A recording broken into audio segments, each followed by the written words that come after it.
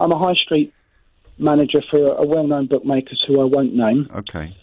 And it was a relief when the announcement was made, but it was also quite scary. I've been a betting shop manager for about 9 years. Yes. I never gambled before I entered the business, and very quickly found myself in a six-figure sum of debt. Within about 5 or 6 years. I'm not even out of my 30s yet. Oh, mate. I'm married with 2 kids. Now, listen, there's a lot of people that are going to be listening, James, and they're going to be saying, you know what? You know what you're doing. You're old enough, and I am. Well, I'm not one of those people, because for me, as you know, it's about the effort that's been put into putting you in this position versus the effort that has been put in to preventing it from happening. And you might not like that, but that makes me see you as a victim of a not a con. It's not quite the right word, but a grift. And you might not like that, but equally, it's a more charitable analysis than the one that just says you made your bed, you lie in it. You've got an addiction problem, mate. I have. This month, we get paid at the end of every month, last working day. I got paid very handsomely. I worked 76 hours overtime last month. Oh, gosh, yes. I got paid about 2,300 on the Friday. By the Sunday, I was asking my mum, 74-year-old mum, to give me 30 quid to put petrol in the car. You'd stuck it all in these machines? It went on the Saturday stroke Sunday. And it's these machines that have got you in their clutches. It's not other forms of gambling. No. I bet on the Football Weekly. Sure. The biggest bet I think I've ever put on the football slip is £6. And that's fun, and we enjoy doing that. And then these things come along. It's like the difference between, I don't know, PCP and a half a shandy, isn't it? It's angel dust versus a gin and tonic. And you're going to hear many. If you carry this on into the second hour, I don't know. You're going to hear many more stories, James. But I had a guy in just last night. He's 21 years old. He lost £3,000 in the space of 45 minutes.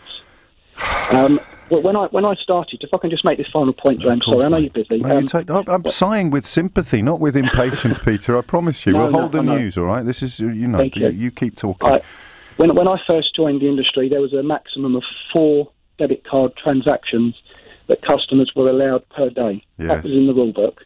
That is now gone. And this guy in question, he lost £3,000 yesterday thanks to 30 £100 debit card transactions. 30.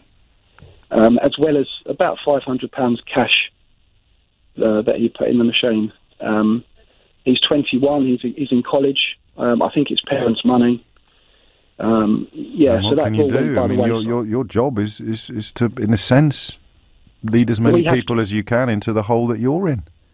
Yeah, we have to be shown to have a responsible discussion with him. We have a form that we have to process through the till to say, do you know what, we have spoken to him. Okay. He is comfortable with what he's spending, even though we know he's not.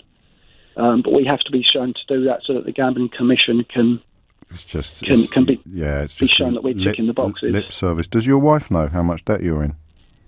No. I won £3,000. I mean, there are upsides, obviously, when you win. Yeah. I won £3,000 about 6 months ago. I took it home. I gave it to her. Right. She said, no, let's pay this, let's pay that. She kept about 300 quid of it.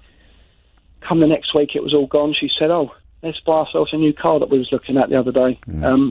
The 2007 was gone. Come payday, again, I thought, well, I've worked a lot of overtime. I can get this back. Yeah. Went down to the showroom. Of course, between my house and the showroom, there was about 5,000 bookmakers. Yeah. Well, let's try and make another 1,000 so I can get a car 2 or 3 years newer. I went back, all the excuses under the sun as usual. No, they didn't have the car I wanted. Let's leave it. Let's wait till next payday. And, of course, the same thing happens again. It is my fault, James. Well, it is and it isn't. No, it is and it isn't. Are you going to get help? I mean, you're in a right old state, mate, because... Yes. I mean, my wife doesn't know anywhere near the... You've got to she get knows some I like help. to play. But if you get help and you're working in one of these places, I don't know what are you going to do? Well, you're watching people play every single day. But James, I earned 38 grand. Right now, it's not a king's ransom, but it's a good wage, mate. And at the end of the day, I'm about £20,000 in debt, payday loans, and credit cards. Yeah. And I've got no savings, and I'm hitting 30, and I earned 38 grand last year. And when I sit down and work out my outgoings, apart from the credit cards, I've got nothing, James. We live a very, very modest life. We're extravagant.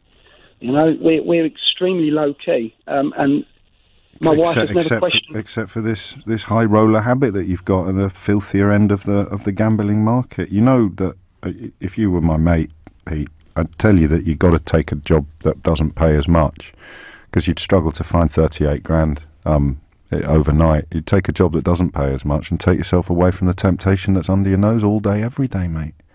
Absolutely, and that is something that I will have to do, because when the £2 maximum limit is enforced, I can see my job. You could lose your job, and that's the other side of the coin. That's the other argument that the bookmaking industry's been making, that so many jobs depend. But you are the perfect case study of this. You're probably giving more money to your betting shop than you're earning from it. Yes, yeah, I am. But yeah, I hope someone can maybe learn from well, they will, from what I've and said. that's why I appreciate your time, James. No, well, I appreciate yours, and I wish you the very best. And if I could give you a metaphorical clip around the old ear hole or something like that, I would. But I want you to know, you keep mentioning your age, mate. I'm 46, you're not even 30. It is not by any means over. The sense you've got, you can literally sort yourself out and start again, even if it means a big debt arrangement. I just want you to look after yourself and those little ones.